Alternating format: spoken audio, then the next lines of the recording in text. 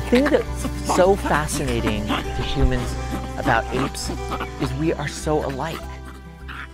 If you walked into that clinic right behind me, what you would see is something that doesn't look a whole lot different than any rural clinic scattered around the countryside, or maybe even your own doctor's office. And the reason should be about as clear as the nose on our face, at least this nose. This is a pretty big nose.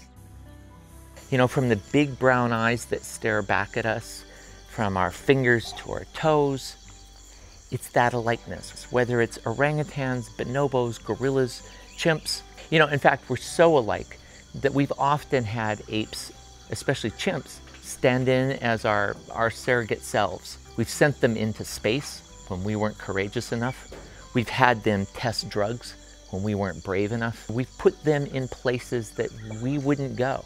This segment is to try to untwist, unravel those strands of DNA and get to the bottom of some of the things that we share with apes. And I wonder, what else is there that we aren't even looking at? What aren't we listening to? For better or worse, we're one big extended family.